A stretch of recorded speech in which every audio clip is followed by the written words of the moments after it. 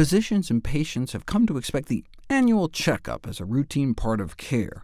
However, considerable research has not demonstrated it has any substantial benefits, and so a revolt is brewing against the tradition of periodic checkups. Even the Society for General Internal Medicine has advised primary care physicians to avoid such routine general health checks for asymptomatic adults. Checkups seem to make sense, but historically medical practice has included all sorts of things that seemed to make sense, such as hormone replacement therapy for menopause, until it was put to the test and found to increase the risk of breast cancer, blood clots, heart disease, and stroke. Or like when doctors killed babies by making the so-called common-sense recommendation that infants sleep on their tummies, whereas we all know now, face up to wake up. We should always demand evidence.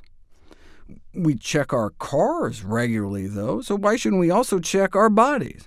Well, unlike cars, our bodies have self-healing properties. To see if the benefits outweigh the harms, researchers decided to put it to the test. So what are the benefits and harms of general health checks for adult populations? The bottom line is that checkups were not associated with lower rates of mortality, meaning not associated with living longer or lower risk of dying from heart disease, stroke, or cancer. So general checkups may not reduce disease rates or death rates, but they do increase the number of new diagnoses. And the harmful effects of the tests and subsequent treatments could have balanced out any benefits. Possible harms from checkups include overdiagnosis, overtreatment, distress or injury from invasive follow-up tests, distress due to false positive test results, false reassurance due to false negative test results, possible continuation of adverse health behaviors due to negative test results, adverse psychosocial effects due to labeling, and difficulties with getting insurance now that you have a pre-existing condition, not to mention all the associated costs. For example, diabetes. Wouldn't it be great if we picked up a case of diabetes earlier? Perhaps not, if they were given the #1 diabetes drug at the time, Avandia, which was pulled off the market because, instead of helping people, it appeared to be killing people. Adverse drug events are now one of our leading causes of death.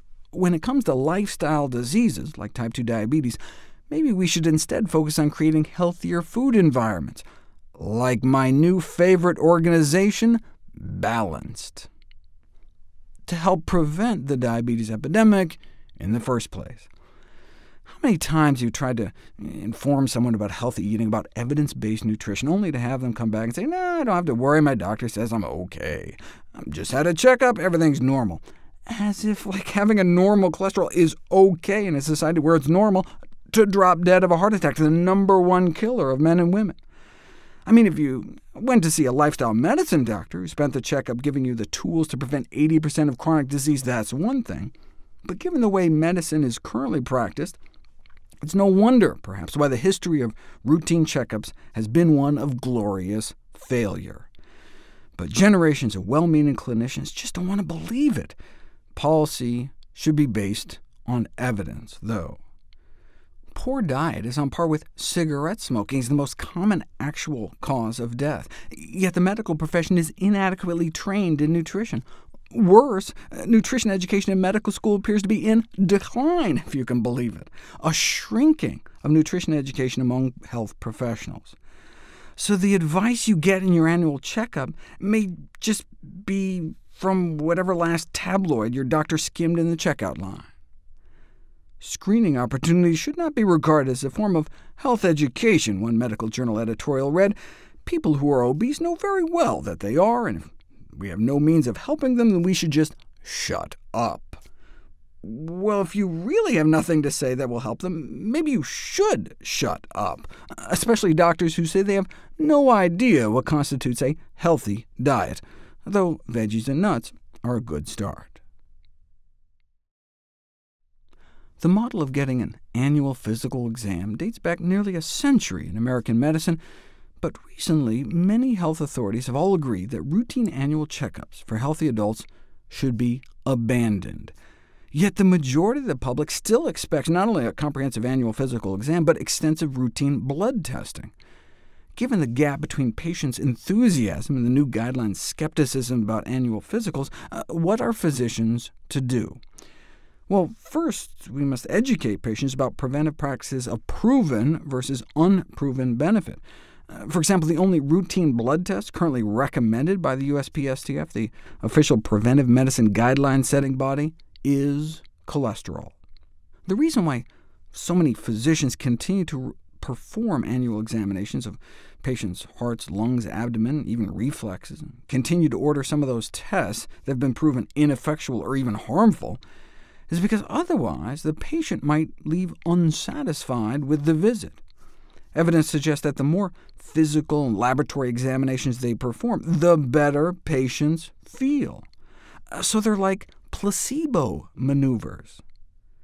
But rather than performing unnecessary or worse exams and tests, perhaps physicians should spend some of the time saved by telling the patients why they're not going to just go through the motions like some witch doctor. Most important, we need to educate ourselves about the dangers of overdiagnosis. There will always remain a small possibility that our exam might detect some silent, potentially deadly cancer or aneurysm or something. Unfortunately for our patients, these serendipitous life-saving events are much less common than the false positive findings that lead to invasive and potentially life-threatening tests.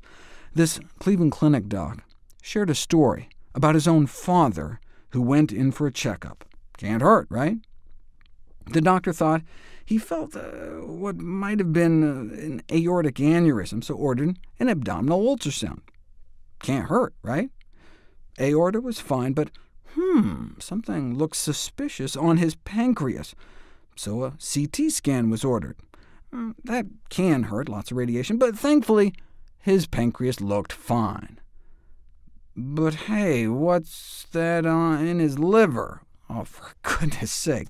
Looked like cancer, which made a certain amount of sense, having worked in the chemical industry, and so realizing how ineffective the treatments were for liver cancer, he realized he was going to die. The daughter was not ready to give up on him, though, convinced him to see a specialist. Maybe if they could cut it out, he could live at least a few more years, but first they had to do a biopsy. And the good news was no cancer. The bad news, though, it was a benign mass of blood vessels, and so when they stuck a needle in it, he almost bled to death. 10 units of blood is like all you have. Pain, and so morphine, and so urinary retention, and so catheter, yet thankfully no infection. Just a bill for $50,000. The frustrating thing is that the whole horrible sequence wasn't like malpractice or everything. Every step logically led to the next. The only way to have prevented this life-threatening outcome would have been to dispense with that initial physical exam, the one that couldn't hurt, right? Well, why, then, do we continue to examine healthy patients? Well, first of all, it's because we get paid to do it. His dad's initial doc only got, $100 or so, but just think of all that downstream revenue for the hospital and all the specialists. Overdiagnosis is big business. Yes, too many patients bear the costs and harms of unneeded tests and procedures, but without annual checkups, we doctors would miss out on all those opportunities for open communication and interpersonal continuity, to which one physician replied, "Look, if you've deluded yourself into thinking you're doing more good than harm, if you want communication, why not just take your patients out to lunch or something?" Of course, such lunches should fairly and ethically be preceded by an informed consent discussion that allows prospective diners to understand the risk that they may be patronized to and may well receive unnecessary and injurious interventions as a consequence of that grilled cheese and soup. Particularly, I would add, if you're feeding your patients grilled cheese, having already chalked up your first such unnecessary and injurious act.